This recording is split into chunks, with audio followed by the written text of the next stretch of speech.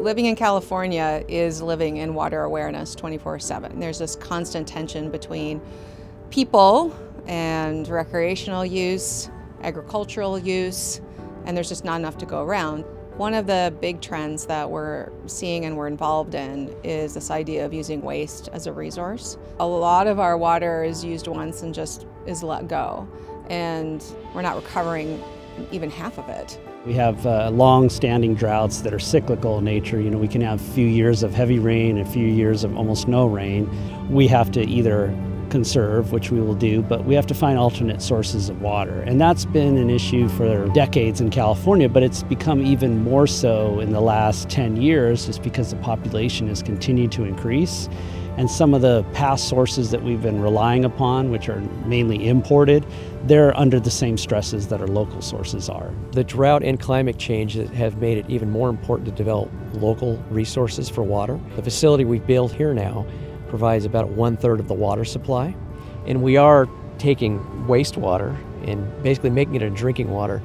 And it's important that we partner with the private sector because people like DuPont Water Solutions bring upon the technology that we need to treat the wastewater we have. And this is not something that we can develop in-house, so we really need that spark of innovation that the private sector brings.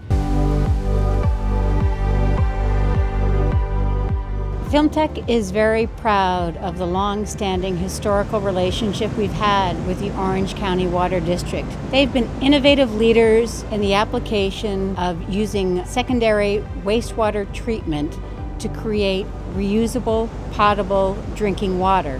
One of the key components of this system is their wastewater reclamation system, which uses reverse osmosis membrane technology to create reusable, potable drinking water. They're constantly looking for new technology to improve their operations, and that's really well aligned with what our goals are, is to continuously look for ways to improve. How do we treat water? How do we filter water differently and make improvements? As part of our process to design this facility, we did go through a few years of pilot testing with various technologies. Testing different microfilters, testing alternative advanced oxidation processes, determining which one best suits our needs for the source water that we have. From the sanitation district, we get their secondary effluent, so it's gone through its wastewater treatment processes, and then we run it through a screen, a 2mm screen, before microfiltration. After that process, we run it through the reverse osmosis, the heart of our treatment process, removing the dissolved solids, things in the water we can't see, and making that pure, near distilled water quality.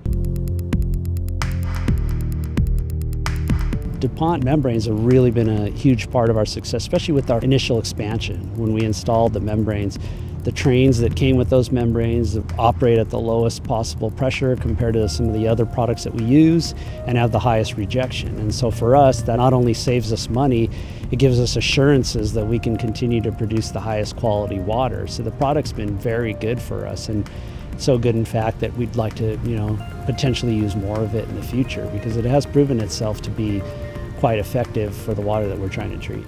The commitment, the cleanliness, and the absolute exploitation of technology to take a tough challenge like taking the sewage water and converting them into potable water, and many of us drinking that in the premises, is really shows how much technological advancement can bring new solutions to solve the water scarcity challenge in the world. And I should applaud the team here at Orange County Water Districts because they are absolutely the visionary leaders with the progressive thinking and the real experts in the technology field, so that they know how to convert some of the challenging solutions to beautiful solutions for the consumers in California and the rest of the world.